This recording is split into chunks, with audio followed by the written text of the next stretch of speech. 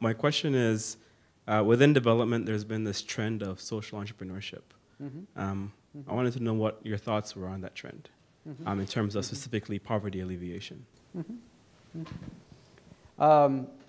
You know, by and large, I think it's a great trend. So it's, you know, entrepreneurship applied to, you know, sort of in the nonprofit sector. That's a great idea in principle.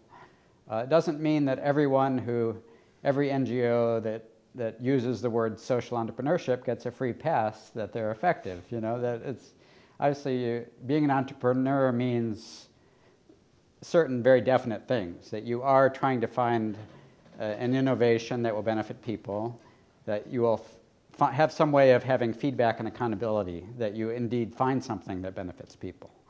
Like an entrepreneur does have that in the market. You know, a private sector entrepreneur has that in the market. And so, of course, in the social world, it's more difficult because we don't have the kind of consumer purchase decision as feedback to know whether what the social entrepreneur came up with was a successful innovation from the point of view of the beneficiaries that you're trying to reach. You know, so there's, you know, there's some very famous failures also in social entrepreneurship. You know, there was this thing called play pumps, where someone had the idea that if you could give a village a merry-go-round that the children could play on that would pump water.